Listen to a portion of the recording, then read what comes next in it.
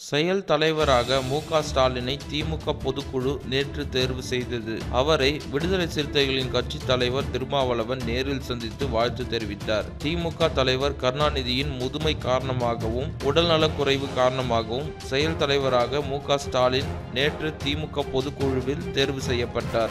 அவருக்கு பல்வேறு அரசியல் கட்சி தலைவர்கள் வாழ்த்து தெரிவித்தனர். இந்நிலையில் இன்று மு.க. ஸ்டாலினை திருமாவளவன் நேரில் சந்தித்து தனது வாழ்த்துக்களை தெரிவித்தார். முன்னதாக அதிமுக பொதுச் செயலாளராக சசிகலா பொறுப்பேற்ற உடன் திருமாவளவன் விடுதலை சிறுத்தைகள் கட்சி பொதுச் செயலாளர் ரவிக்குமாருடன் நேரில் சென்று வாழ்த்து தெரிவித்தார். அதேபோன்று இன்று திருமாவளவன் ஸ்டாலினை நேரில் சந்தித்து வாழ்த்து தெரிவித்துள்ளது குறிப்பிடத்தக்கது. முன்னதாக காங்கிரஸ் முன்னாள் தலைவர் தங்கபாலுவும் ஸ்டாலினை நேரில் சந்தித்து இன்று வாழ்த்து தெரிவித்தார். திருமாவளவன் நல்லவரா கெட்டவரா? மேலும் இது போன்ற முக்கிய செய்திகளை தெரிஞ்சுக்க எங்க சேனலை சப்ஸ்கிரைப் பண்ணுங்க.